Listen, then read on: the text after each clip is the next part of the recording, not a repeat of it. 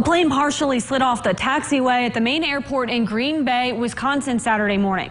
No one was hurt. In the incident at Austin Straubel International Airport, more than 100 passengers were on board the Boeing 717.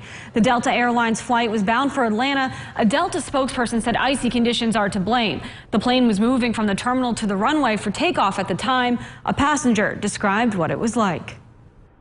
We de-iced the plane, everything looked normal. Then as soon as the driver or the pilot took off, we noticed it was going pretty fast and around the corner. It slid a little bit, and out our window we saw the snow coming, and before we knew it, we were right in the snow and the plane tipped. We all kind of jolted this way. Delta maintenance teams are inspecting the plane to see if landing caused any damage.